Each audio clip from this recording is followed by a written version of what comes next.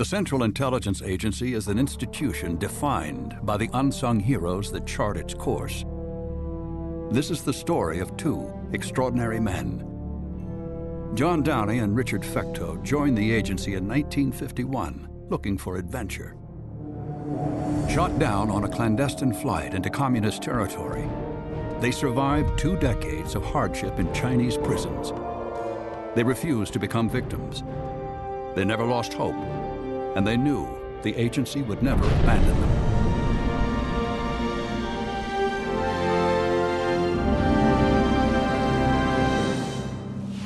It's a story that lay in the recesses of institutional memory until it came to the attention of the director of Central Intelligence, George Tenet. I thought, what better way to give great incentive by the evidence of what they sacrificed, their heroism that they displayed. What better way to teach younger officers? In 1998, Tenet brought the men back to Langley to receive the Director's Medal, not in recognition for a mission that succeeded, but rather to honor the way they coped with a mission that failed. We are forever proud that you are our colleagues. You have been an inspiration to intelligence officers who served with you and to the generations that have followed you. Your story, simply put, is one of the most remarkable in the 50 years of the Central Intelligence Agency. Nicholas Dumovich, one of the agency's staff historians, agrees. In 2006, he undertook an exhaustive review of the classified record. I delved into the archives, the actual operational records, the memoranda, and was able to piece together what really happened. In those files, he discovered both men recorded detailed debriefings shortly after they returned. Interview, Richard Fecteau with James J. White, 10 January. The story of Fecteau and Downey opens in 1951 at the height of the Korean War. U.S. tanks crossed the 38th parallel, pushing north. The first engagement of the Cold War had turned red hot. That summer, hundreds of graduating college seniors across America saw the CIA as their way into the fight. Korean War broke out in June of '50, and you might say my generation, my little narrow post-war generation, that was our war, and it was something that we had to deal with. We were all gung-ho. We thought, this is it. We're going to get something done. It's something important. Both were recruited into an agency born out of the OSS, an agency that turned from fighting fascism to rolling back the communist tide. The paramilitary function was huge and growing. We sent our men to Fort Benning to learn how to jump out of aircraft. We sent them to the range to learn about weapons. We sent them to specialized training courses to learn about the communist threat. In October 1949, Chinese Communist forces led by Mao Zedong seized power from the Chinese nationalists and established the People's Republic of China. Washington refused to recognize its legitimacy. Instead, the CIA embarked on a course designed to undermine and eventually overthrow the Chi-Com regime. The Third Force program was really a kind of covert action program, a very ambitious one, where we were hoping that we could unite with a third force in China, that is, neither the communists nor the discredited, we thought at the time, nationalists, and try and bring that group, make them stronger and possibly bring them into power. By the spring of 1952, Jack Downey was in the Far East area of operations, training ethnic Chinese agents to operate in communist territory. But from the beginning, security was compromised. People housed together, training together, and once they learned of their missions, they talked among each other. So betrayal of one team would lead to betrayal of others, unfortunately. The first team parachuted into mainland China and was never heard from again.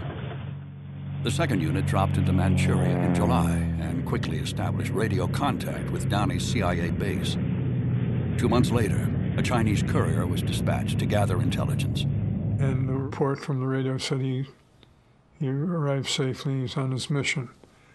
The next time the message was that he'd returned from his mission, had much good news to tell, and was awaiting extraction. The extraction plan called for a plane to swoop down to pluck the courier off the ground. It was an audacious plan, not least because the agency had never tried it before operationally. And they asked me if I would fly the mission into China. I said, sure. I didn't object at all. We'd come in about 50 feet off the ground with the poles extended from the plane and with a hook on it. And the man that we picked up would be sitting on the ground, facing the plane with a cut-off parachute harness on. And we'd pick him up. He would be jolted off the ground, and then we'd just reel him in. I was running the machine, so right off the back, no problem. They did it beautifully. Norman Schwartz and Robert Snoddy volunteered to fly the mission. Both were pilots with Civil Air Transport, a CIA proprietary known simply as CAT. They stepped in after U.S. Air Force pilots withdrew, insisting the aerial snatch maneuver was too risky. And we did it several times, no problem at all. I had nothing but complete confidence in them. I think they had more experience, but I also think they had more balls, if you like, you know. As a result of the Fecteau-Downey case, it was decided that no CIA officer should fly over enemy territory. But that wasn't the rule at the time. It was the early days of the CIA. America was at war, and the inherent risk seemed justified. In a difficult situation, you can scrub it, you can analyze it, and at some point somebody has to make the call. So on the evening of November 29, 1952, Fecteau and Downey boarded the olive-drab C-47 piloted by Norm Schwartz and Bob Snoddy, two of CAT's very best. Fecteau remembers his final set of instructions from the CIA ground crew. So if you get shot down, don't tell him you're CIA. Tell him anything, but don't tell him you're CIA. I mean, what are you going to tell him, a National Geographic Society? You know. One recurring myth associated with the mission is that Fecteau and Downey hitched a ride for the heck of it. The story that had been received as part of organizational lore wasn't right. It was said that they were on a joyride. They didn't need to be on that. It was even said that the plane was dropping a team into Manchuria. None of this is true. And as a historian, I felt like I need to set the record straight, both for the historical record and for the sake of the men. At 2140, their unmarked plane took off, heading due north. We got to the drop zone around midnight, as I recall, 12:15 on time.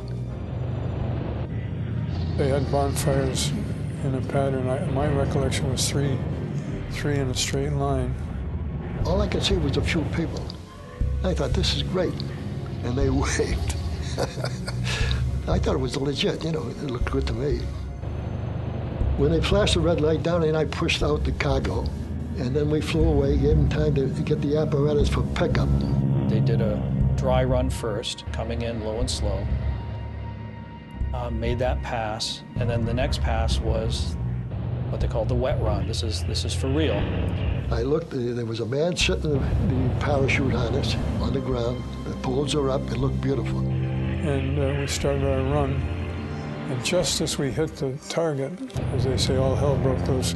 They had two American 50s, and they right into the cockpit. And the tracers came up through the floor of the plane, all around Downey and I, and they were bouncing up and down inside the plane like popcorn. You know? Then they hit the wings, and the plane caught fire. The bulk of the fire seemed to be concentrated on the pilot's compartment and the engines. It seemed to be plowing through treetops for a long distance, and then pancake belly landed in an open space. The pilots were dead, but in the back, the men bounced around like peas in a tin can, but they survived. They were shaken up, but otherwise unhurt. They stumble out of the aircraft and very quickly find themselves surrounded by yelling and hollering Chinese security forces. It was immediately obvious this was a well-planned and executed ambush. They were coming from everywhere, and they were all screaming and shouting. A couple of shots were fired. Unbelievable. The first guy who reached us gave Fecteau a whack across the head. And I swore at him, and he took out a pistol and pointed at me. One person spoke English. He said, you know, your future is very dark. But the worst is when they brought in this guy, he said, who is Jack Downey? And he pointed at Jack, and I thought, oh boy, that's bad. Downey was in the worst possible situation because the Chinese knew all about him, from what the ethnic agent team had told them. Jack Downey had no story to preserve. Back at Downey and Fecteau's base, CIA received a radio message from the team on the ground. The pickup had gone well. The C-47 was heading home. Then silence. Hours passed with no radar contact. The plane simply disappeared. By morning, a cover plan was put into effect. The agency and the Pentagon and Civil Air Transport folks came up with a story that it was a commercial CAT flight going from Korea to Japan, and it was lost in the Sea of Japan. As a result, the military undertook 2+ days of intense search for the plane. In reality, the CIA was simply buying time. If they weren't dead, if they had been captured, certainly within a period of time, fairly short period of time, they would have surfaced. The Chinese would have wanted to make some propaganda hay out of this. And in the absence of any such indication that they were presumed dead. On December 4th, 1952, DCI Walter Bedell Smith signed letters of condolence to the men's families.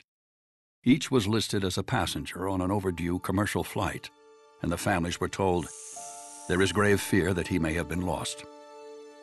By then, Fecteau and Downey had been transported 300 miles to the Manchurian provincial capital of Shenyang. There they were shackled and placed in isolation. Prison in Shenyang it could have been a former embassy building. It was a tall, ornate building with a big courtyard. We were in the basement, and there were cells down there. We were alone, tightly guarded, and we wore ankle chains for the first 11 months, something like that. You can feel pretty lonely in that solitary confinement. They said, we can do whatever we want with you. The Geneva Convention does not include you. Nobody knows you're alive. They kept repeating it for 2 years. No one knows you're alive. We haven't decided what to do with you yet. And of course, I knew they were right. The Chinese demanded both men confess their crimes. More ominously, they wanted names and places and operational details. Initially, Downey tried to maintain cover, but with inadequate training, he was not prepared for this ordeal. I found it very difficult to keep track of my false story. I was giving all kinds of stories and using false names, and I'd forget which name I'd given to which guy. That was tough because I didn't know what he was saying, and he didn't know what I was saying. I never saw him again until 2 years later. The interrogation lasted up to 20 hours a day. Both men forced to stand until they collapsed. Sleep deprivation was part of the ordeal. No more than a half hour at a time, in a remorseless cycle that went on for weeks. Jack Downey felt totally alone and scared. There was no end to what I was facing. I mean, there was no, if I can hang on for a week, I'll be okay in a week, or the war's going to be over. There was nothing. I was facing an indefinite period of incarceration, and there was no way I could get out of it. I think it was the 16th day, by my count, I admitted I was in the CIA. Remember, I burst out crying at the time. He remained haunted by the feeling he'd betrayed the agency, a view rejected by those who came to understand what he'd endured. He didn't know whether he was going to live, die, had no idea what was going to happen to him. And so from the perspective of, look, the people that had betrayed him had already given up the whole. He didn't give up anything that hadn't been given up. I mean, he was in jail because people had compromised the program. He comported himself as a hero, in my view. Dick Fecteau took a different approach. The Chinese agents didn't know him, so he created a story that shortened his time at CIA and allowed him to withhold vital information. I kept going over it and over it in my mind. Once I got the story straight, I memorized it, so I could remember no matter how many days the interrogation went on, I could come up with what I said. He knew they wanted names, so he gave them names and physical descriptions of the Boston University football team. I gave the names of the football team, and I said, hey, I can get away with stuff here. Sometimes I couldn't. Sometimes I'd get away, they'd say, Chanchilai, stand up, and they'd make me stand for hours, then put me down again. But I got away with a few things. I didn't get any names for me. It made life worth living in that lousy place. The CIA still had no idea the men were alive. In 1953, as the first anniversary of the loss of the C-47 approached, the agency wrestled with the right course for Jack Downey's widowed mother and Fecteau's new wife, Joanne, and his twin daughters from a previous marriage. As this happened in 1952, the agency's about 5 years old, and it had absolutely no experience with anything of this magnitude. With no evidence that the men were alive, the new DCI, Alan Dulles, wrote to the families, notifying them that their loved ones were presumed dead. Part of the thought process was that it might be more advantageous to the families to declare the men dead and pay the insurance proceeds. I think people understand that you made a decision based on the information you had at hand. You made a reasonable assumption of what the circumstance was. You had some obligation to try and come to some closure with the family, and you did. But the family's closure was an illusion. Half a world away, the men were enduring incredible hardship. By the spring of 1953, they were moved from Shenyang to Beijing. There, they each remained in solitary confinement, a disconnected world defined by sensory deprivation. Overhead, a single bulb burned day and night. A 5x8, 4 cement walls, a thick wooden door. There was a window, but it was covered over. And in the door, there was a little eye hole that had a piece of wood that slid over it. And every once in a while, it would slide up, and you'd see an eye, and then it would close again. The first 2 years were miserable. I had no knowledge of what's going on in the world. Had no contact with anybody else. Jack Downey remembers sitting on his mattress, shaking uncontrollably. This was the closest he came to a mental breakdown. Dick Fecteau found that after weeks in solitary, he started hallucinating. For a while there, I had the feeling that the walls were moving in on me. And then one day I'm sitting against the wall, and I put my foot out, and I measured the distance between my foot and the wall. That phenomenon went away completely, and it never happened again. Then there was a voice. I'd wake up in the middle of the night, and I could swear there's somebody at the door saying, "Hey, Dick, hey, Dick." And I actually went over to the door a couple of times and said, "What?" Who's there? And there was no answer. I thought, oh my God, I'm imagining things. This is awful. By the fall of 1954, the Chinese government had extracted what they wanted and was ready to put Fecteau and Downey on trial. The charges leveled against Downey and Fecteau basically amounted to making war on the Chinese people, inciting insurrection, engaging in assassination plots, basically trying to overthrow the government. See, I'd been waiting for a trial from the beginning, and time went by, no trial, no trial. Finally, I said, well, I guess there's no trial. There's nothing except continuation of the status quo. Then the trial came, and I thought, oh God, I might get 10 years for this, because they're claiming I'm the master spy. I was taken separately down to the courthouse, and Downey was already there. It's the first time I had seen Downey in 2 years. He had on the black suit, and it looked kind of funny, and I said to him, "Hey, Jack, who's your tailor?" And he started laughing, and the guy behind me gave me a boot in the back of the legs. It really hurt. It was fair to call it a show trial. It wasn't a trial as we would understand it. On the other hand, I was not an innocent lad who fell into the hands of robbers. I had been trying to overthrow their government. Also charged were the 9 ethnic Chinese that Downey had trained. The vanguard of the Third Force now stood accused of treason. The verdicts handed down after just 1 day of evidence. Life, death, coming down. I thought, holy shit. I went from fearing 10 years to being grateful for life. Downey received a life sentence. Fecteau was sentenced to 20 years. Returned to solitary, they confronted the prospect of dying inside a Chinese prison cell. Depressed, yeah. But I didn't want to show it. I didn't think I could live 20 years in there, frankly.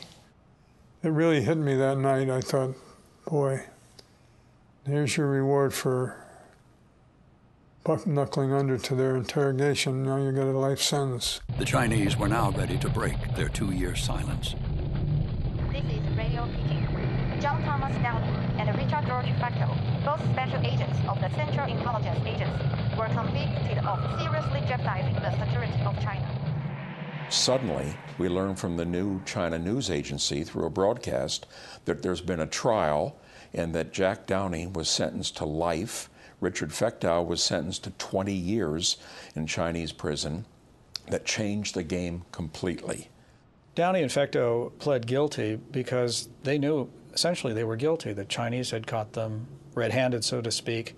And it's interesting because it mirrors the discussion within the U.S. government at the time when it was mooted that maybe we should try to get these guys out through a commando raid or something like that.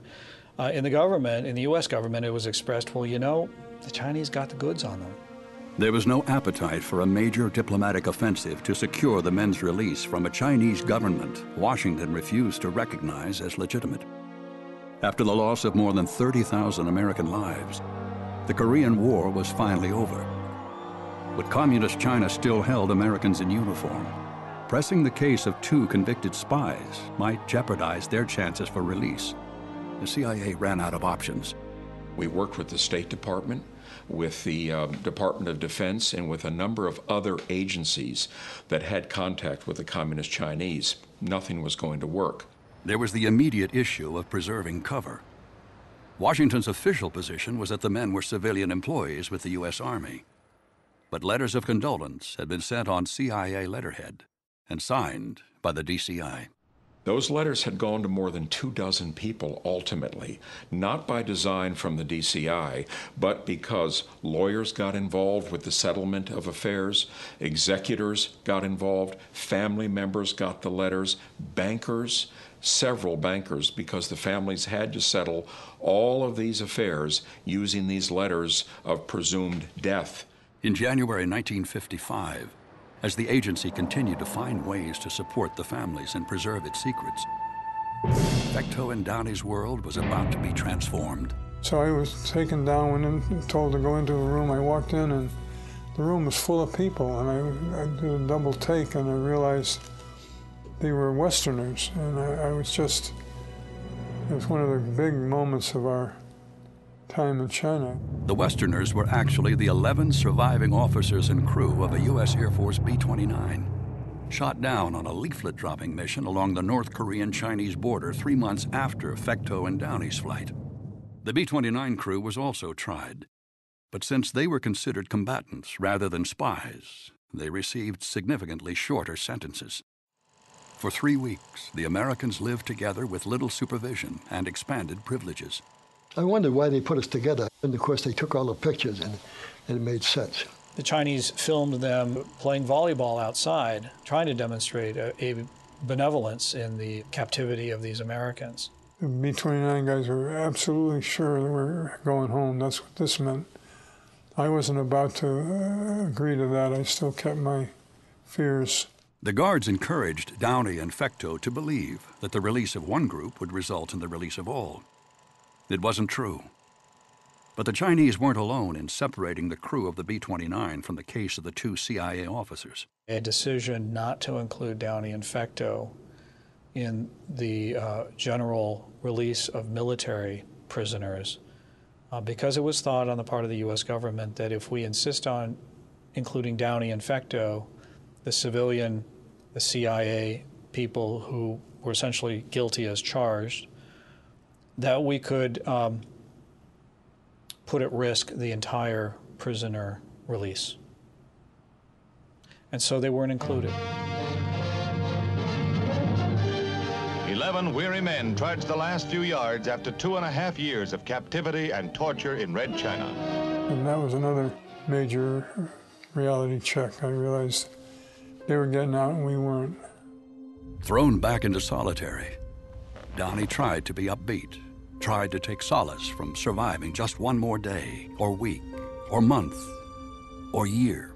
And around the 3rd or 4th year I was in prison, I just pulled myself together and said, enough of this crap.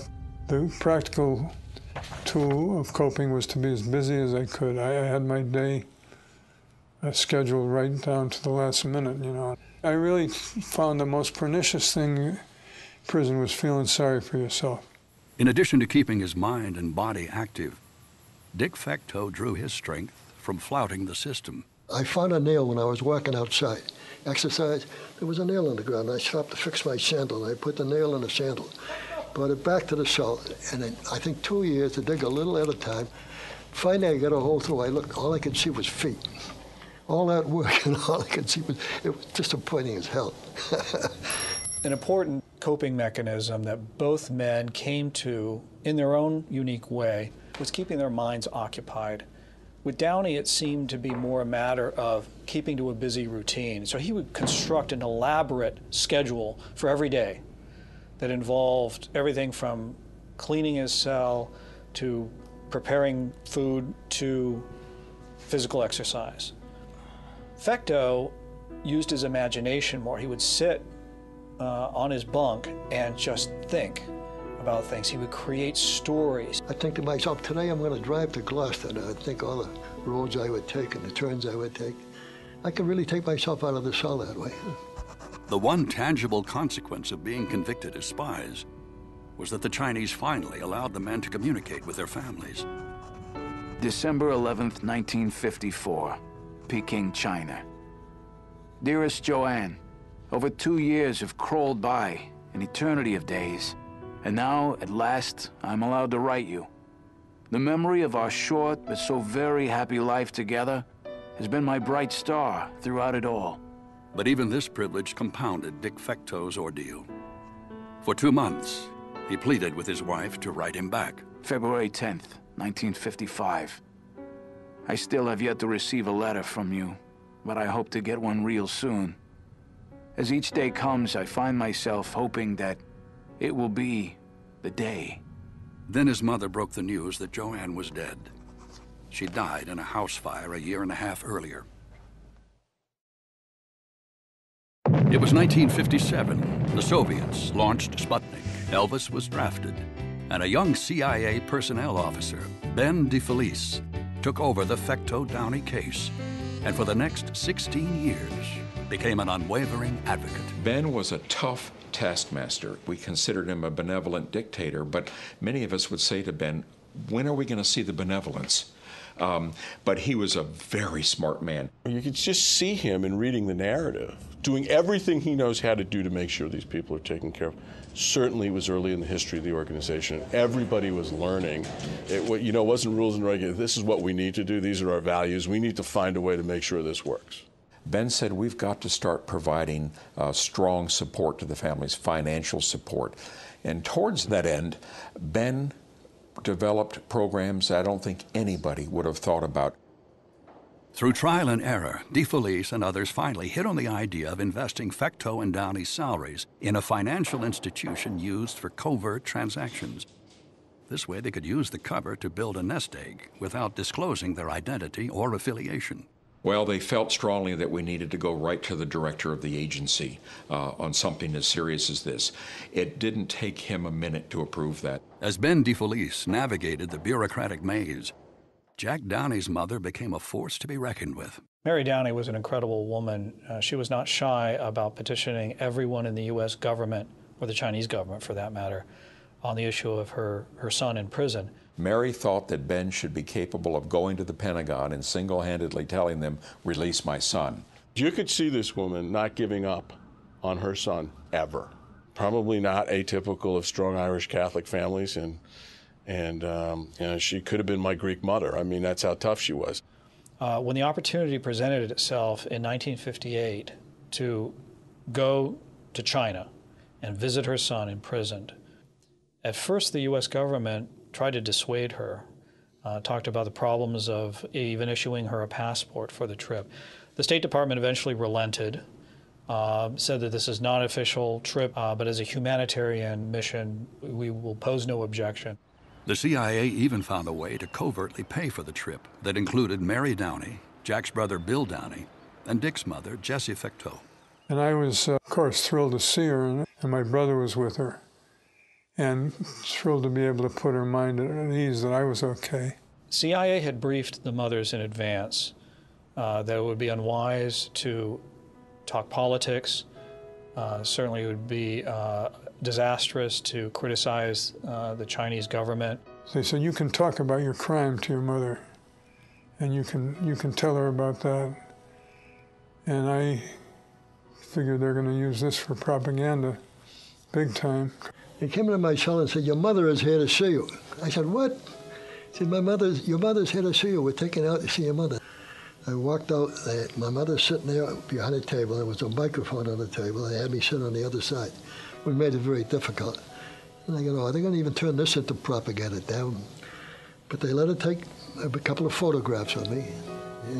But I felt really bad for her.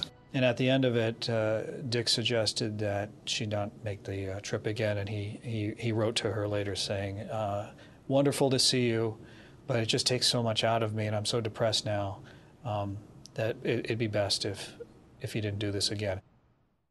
Mary Downey would make other trips to China to press the case for releasing both men. But Jessie Fecteau reluctantly honored her son's request. She never went back. It was a dark time for Downey and Fecteau. They went back into solitary confinement.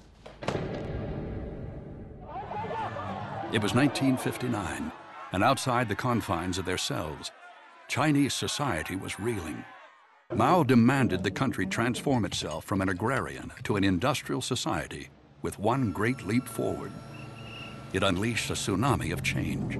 The Chinese communist leadership was trying to get control of China, this huge, amorphous country, and they were trying to get a hold of their minds as well as everything else, you know. They were beginning to put the clamps down and to really sort of tighten the screws inside.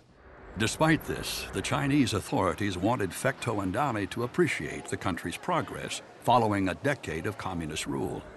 America had a distorted view of China. Mao Zedong, they insisted, was presiding over an economic miracle.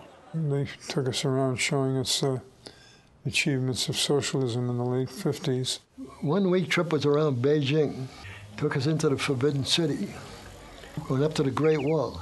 And the whole deal was, we're not as bad as you think, and so forth. And they took us to some housing, I remember, that was recently built. And they said, "You have anything like this in America?" And I said, "Well, it was a lot better, And she screamed at me, "For you, even the moon over America is more beautiful. You will never learn. You're going to stay here a long time. You're a fool." Was shouting at me. And I said, "I'm just answering your question." But there was also much the Chinese didn't want the Americans to see. The failures of the Great Leap Forward resulted in a widespread famine that took over 30 million lives. It wasn't long before the food shortage reached inside the prison walls. A sparrow in a bowl. I looked at it. It had the feathers still on it, and I had, and I said, "What the hell do I do with this?" I tried to pull at the feather. It was nothing. I passed it back. And then later on in interrogation, he said, "You didn't like that food?" And I said, "Oh, just feathers and feet." It's not surprising that the food that they would give to their detested foreign imperialist spy prisoners would be even worse than the usual fare, which I'm sure was not good. Gruel for breakfast for 19 years, nothing else. In the following year, sometimes they put some pieces of sweet potato in it, but that was it. Life for the prisoners was reduced to a mind-numbing routine. Fecteau and Downey found the days dragged on, but to their surprise, the months and years rushed by. One thing that I'm struck by is that there's a lot of detail about what happened to the men from the time of their crash in Manchuria through those early years. And then things seem to settle into a long, almost featureless horizon. The news they received from home was heavily sanitized. The positive redacted, the negative emphasized. The CIA officers were sleepwalking through one of the most turbulent decades in American history. The assassination of President Kennedy, they came in and told me about that, and the Kent State riots. That was it. The whole of the United States could have been underwater. I wouldn't have known it. They put a man on the moon, I had no idea. I got that when I came up. They were forced to listen to the Chinese view of the world broadcast on Radio Peking. This is Radio Peking. We begin our program with a quotation from Chairman Mao Zedong. The news was heavily controlled by the communist government, but by the mid-1960s, it brought word of a new war that would impact their lives. Here are the headlines in today's news. The South Vietnam Liberation Armed Forces in Nambour have wiped out large numbers of enemy effectives. On September 20th, 1965, U.S. Air Force Captain Philip Smith's F-104 took off from Da Nang, heading out over the Gulf of Tonkin. It was to be his last combat mission. Chinese radar picked him up when he strayed into their airspace over Hainan Island. Radio Peking announced his shoot-down and capture. The Army and people shot down intruding U.S. gangster planes on Thursday. 14 months later, Phil Smith was transported to the same prison where Fecteau and Downey were being held. Smith was in solitary, but Downey wanted to assure him that he wasn't totally alone. Downey was out mopping the hall, and he came by my cell, and he started whistling the Air Force song, "Off We Go in the Wild Blue Yonder." And he was doing it where I could hear and understand, and my, what a uplift that was. The CIA men were subjected to an intense daily program of political re-education. By now, Fecteau had a Chinese cellmate named Maha, who they suspected was spying on them for the Chinese. Initially, the Americans feared they were being brainwashed, but quickly came to feel that was a myth. Instead, the indoctrination was a welcome diversion from the monotony of their lives. So then they brought me in some Karl Marx, Lenin, Mao Zedong, you know. I read Karl Marx, Das Kapital. I'll read anything. I told him, I'll read anything. Something to get your mind off it, you know. In early 1966, a reluctant Phil Smith was forced to join the group. And they brought him in for political discussions. And he was funny. I'm not talking any damn politics. No, by God, I'm not going to have a damn thing to do with it. You know, and I'm trying to tell them, hey, just go along with it. See, there's no harm. I mean, you might learn something about what they're talking about. That's why when I read Marx, I said, hey, I find out what the hell you mean. But he was adamant. You know, name, rank, and serial number, damn him. I got a kind of a kick out of him, like a country boy, you know. There was one consolation. Once the indoctrination was over for the day, they were left alone and could sneak brief conversations. My initial reaction was, wow, what a great relief it is to finally be able to talk to somebody. Their physical condition was great, and their mind was great. And when they told me what they'd been through, I thought, my, how in the world can they do that? I was just amazed.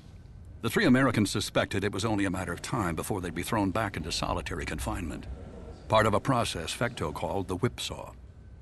It was a familiar pattern. Their captors improved conditions, providing better food, access to books and magazines, or a luxury such as soap, only to take them away again. So beating the system kept the prisoners going. Thanks. You want to talk, and the fact that they don't want you to makes you want to do it even more. So I came up with this plan, and I wrote it on a little piece of paper, got between Maha and Fecteau and cut my hand and touched his hand. He looked down, and I dropped that piece of paper in his hand, which established our communication system. And the piece of paper said that we could drop notes in the latrine back up underneath the wash basin. There was a space up there. You would be able to see it if you got down on your hands and knees and looked up, but just walking in, you wouldn't see it. A rusty nail attached to the screen in the window alerted the men to a hidden message. Turned to the 3 o'clock position, it indicated that Smith wanted to send a message. The 6 o'clock position was the return signal indicating it was safe to do so. 9 o'clock was the crucial marker. That indicated a note had been left and was ready for pickup. The messages exchanged were often as trivial as football scores.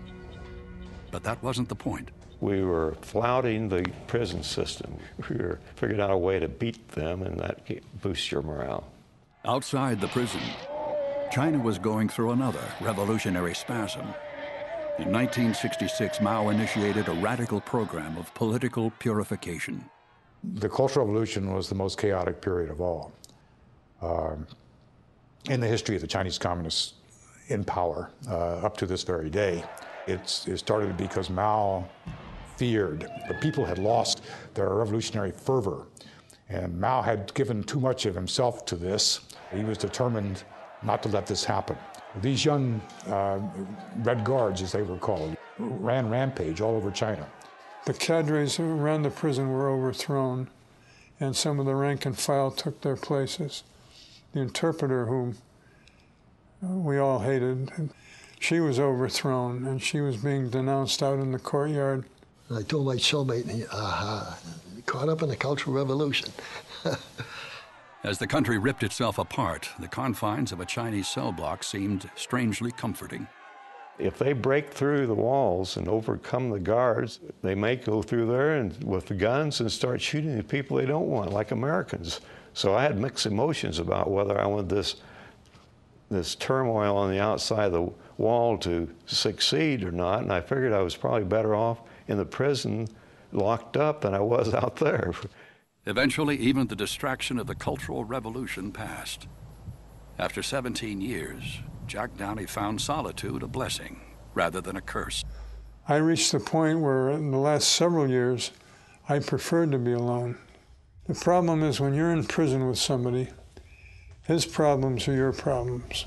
I had enough to do to cope with my own situation.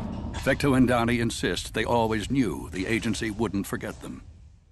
But they couldn't have imagined how their plight consumed Ben DeFelice. For 16 years, they remained his primary focus.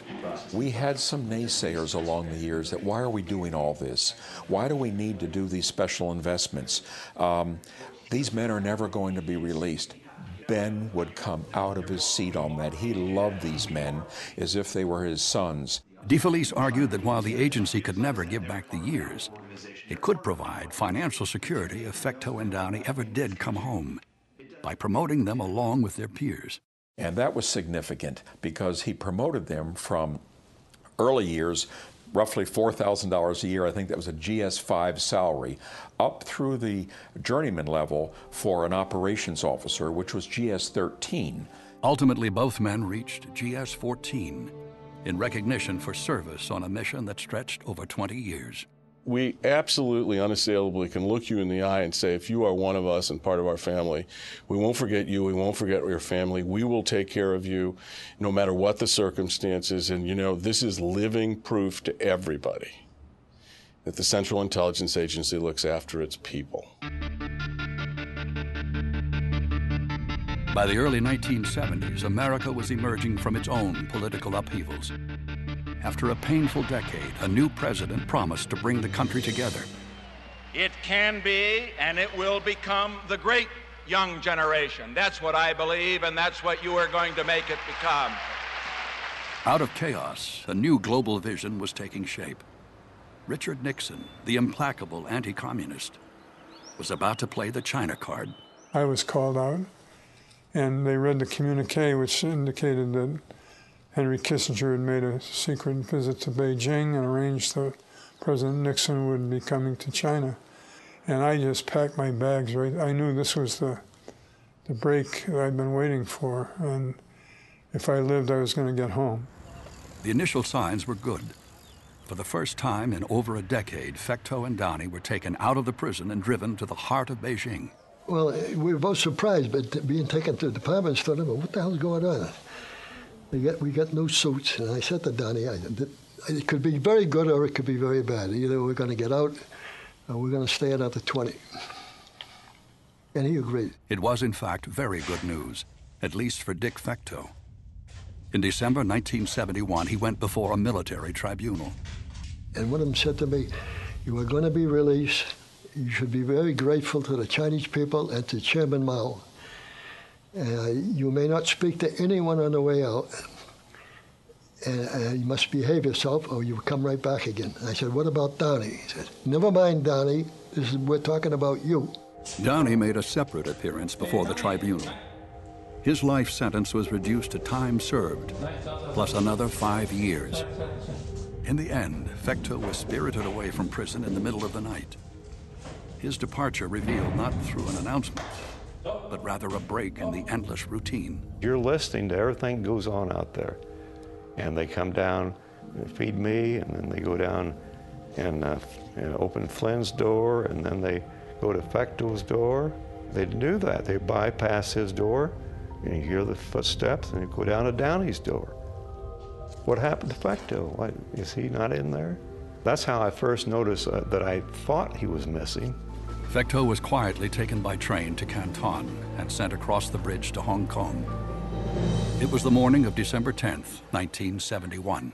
For someone in 1971, an American, to cross the Lovu Bridge in a Mao suit and to pop up out of nowhere would have been really quite an eyeful, really quite amazing and quite unusual. It would have raised some eyebrows. I got to the other side, there was a Hong Kong policeman. He says, "Who are you?" I told him, I said, "My name is Richard Fecto. I was shot down during the Korean War." He said, "What war?" The Korean War. He said, "That was a long time ago." I said, "I know." At that point, the CIA evacuation plan, which had been on the books for a long time, goes into effect. We send an aircraft, and we bring Fecto back to the United States. At the Valley Forge Hospital, doctors were astounded by his physical condition. But at first he was withdrawn, found it difficult to hold extensive conversation or displace emotions. 20 years in captivity had taken a toll. How about seeing my daughters? There were 2 when I left. Now there are 22. That was tough.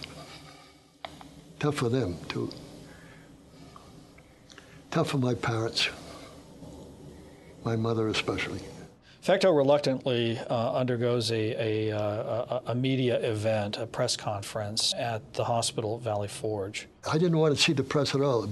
Somebody came in and said, "Do us a favor and just go out and talk to them." I walked down and I looked at these reporters.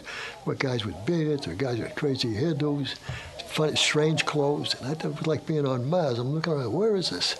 His overwhelming concern was to avoid saying anything that would adversely affect his friend Jack Downey, who was still being held by the Chinese. I appreciate your interest, but I don't care for a press conference at this time. I'm in good health. But I'm a little tired of being questioned, and I'd like to take a little rest on that. He refused a number of thrusts from the outside world. Tell your story. We'll pay you very significant sums. Write a book. Tell us what happened. Dick never did that. He was not willing to jeopardize Jack's treatment or release by simply writing a book. 2 months later, on February 17, 1972, President Richard M. Nixon made his historic visit to Beijing. This staunch anti-communist had pulled down the bamboo curtain. Even the prison guards sensed that history was being made. They brought in a TV from someplace, and we watched Richard Nixon on the TV, which gave us a great boost to know that the U.S. and China were talking. And if he was actually in Peking, and we were too, and everybody knew it, I thought, well, maybe he was going to be able to pull some strings. Nixon met with Mao, the diplomatic prize that may have helped him win re-election, but not the release of Jack Downey. The Chinese demanded one final act of contrition. The Chinese wanted their adversaries to come clean and to tell them and the world that which they already knew, that these 2 people that they had been holding all these years really were CIA spies. Finally, on January 31st, 1973, Nixon called a press conference to announce a peace treaty had been reached with the North Vietnamese. American boys were finally coming home. The war's over. Many Americans paid a very high price to serve their country. In a remark buried at the end of the press conference, Nixon finally came clean. He was asked if Downey would come home with the rest of the POWs. Downey is a different case, as you know. Downey involves a CIA agent, and we have also discussed that with Premier Chou En-lai, that we feel that would be a very salutary action in his part. Nixon spoke over the heads of the reporters to an audience 7,000 miles away.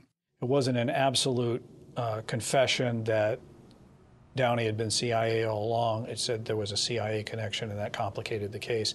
It was enough for the Chinese. There was a lot of second guessing, especially in the now East Asia division by operations officers who had grown up with these 2 men about, we should have declared this years ago, they would have been released. I don't believe there was any proof that had we done this, that it would have resulted in their release. But there was great discussion about it. You read this story, you'd say, well, we should have given it away at the beginning and got the men out. May not have made a difference. May not have made a difference. This may have been just about time, politics, the opening, Kissinger, ping-pong diplomacy. May have had nothing to do with it. 20 years of back-channel diplomacy and official denials had given way to the subtlety of saving face. On February 21st, 1973, A triumphant Richard Nixon made a call to Jack Downey's brother, Bill. Hello, Mr. President. Mr. Downey? Yes, sir.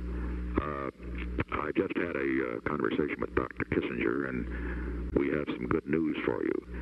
In his talk with the Chinese officials, they have said that at the end of this year, positive action will be taken and that your brother will be released. And I wanted you to tell your mother, I understand she's not well, that I wanted her to get the news before she heard it on the television. In fact, it was Mary Downey's stroke that helped break the diplomatic deadlock. The Chinese now had a reason for clemency. 2 weeks after Nixon's call, Jack was alone watching a ping pong game on Chinese TV when a guard came in. He said, Downey, I have good news for you. You're going to be released. Our government has agreed to release you, send you home. He said, you better get back to your cell and get your things together, he said, because when it happens, it's going to happen very quickly. And I said, well, you know, if it's all right with you, I'd like to see the end of the ping pong match. And he was somewhat disconcerted by that. I had my expectations extremely tightly controlled by that time. I never had any vain hopes about anything. But this time, optimism would have been justified. On March 12, 1973, after 20 years, 3 months, 14 days, John Downey began his long journey home. Like Fecteau, he was released on the communist side of the Hong Kong border. The world was waiting as he crossed into freedom. There was this British police officer standing on the other side, and he threw me a salute like I'd never seen before, and in fact never seen afterward either. My one time I was saluted, and it was just a real thrill. I knew then I was back with friends. But he was also back with journalists anxious to probe his CIA connection. Well, I know I don't feel I can discuss my mission, and I realize that's an interesting question, and I hope you'll bear with me. I just feel that the answer to such questions would have to come from some other source. Downey found it hard to relate to his contemporaries. In his mind, he was still a 24-year-old on the threshold of his adult life. Weeks after the first arrival home, the odd thing was a feeling of somewhat of depression.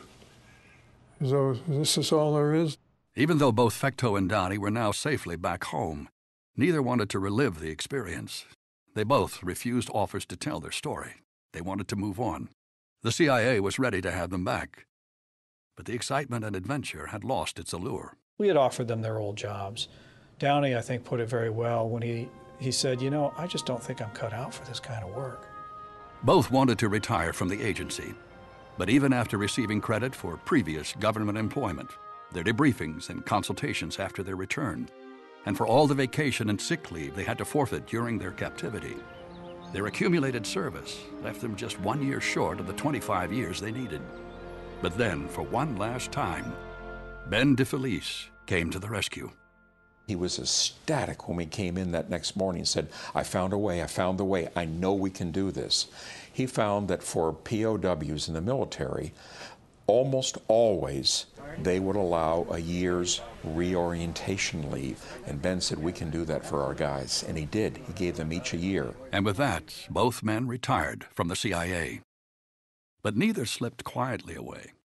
Dick Fecteau was surprised when he didn't qualify to be a parole officer because of the time he spent in prison, even though that time was spent in a Chinese prison while serving his country. But he was honored when Boston University invited him to return to his alma mater as the assistant athletic director. He also reconnected with his first wife that he had divorced. She had kept a flame going for him all the time, and they eventually got remarried. John Downey received a law degree from Harvard. He fell in love with a Chinese American, born just a few miles from their Manchurian crash site. He returned to Connecticut, where he served as a respected judge. Both men ensured their lives would not be defined by the confines of a Chinese prison. The agency moved on as well. Their story could have remained buried if not for George Tenet's decision in 1998 to award both men the Director's Medal. You ask people for a lot. You ask of them a great deal of sacrifice, sometimes at risk. In the world we live in, great risk, and it's important for them to know that the foundation of history that we're built on, these are our values, and we're going to stick to them. I know that I speak for everyone in this room and everyone in this agency when I say welcome home to Jack Downey and to Dick Fecto, two great heroes of the Central Intelligence Agency. We're so happy that you're home with us today. I know in my heart that it means that this is still my outfit, and it always will be. I want to pay my respects and tell you how proud I am to be one of you. Thank you. They were the most significant agency employees perhaps ever. I don't think anybody would be able to say, I could have done that. No one certainly expected them to come out of prison with the strength and the personal resolve that they showed. The fact that they were truly heroes. These were extraordinary men by any standard we had in the agency. And they were men determined that we not forget those on that flight in November 1952 who didn't come home. You sensitively and accurately touched upon those people and those names. Our pilots, Bob Snoddy, Norm Schwartz, who died on that mission. Their sacrifice is recognized on CIA's memorial wall, honoring those who paid the ultimate price in service to this country. They were highly regarded by the flyers among us. They considered these guys the cream of the crop. I never felt bad about flying the mission, never. John Downey and Richard Fecto are survivors who insist they simply did their duty. But their story defines the essence of the agency that sent them into China and never stopped trying to bring them home.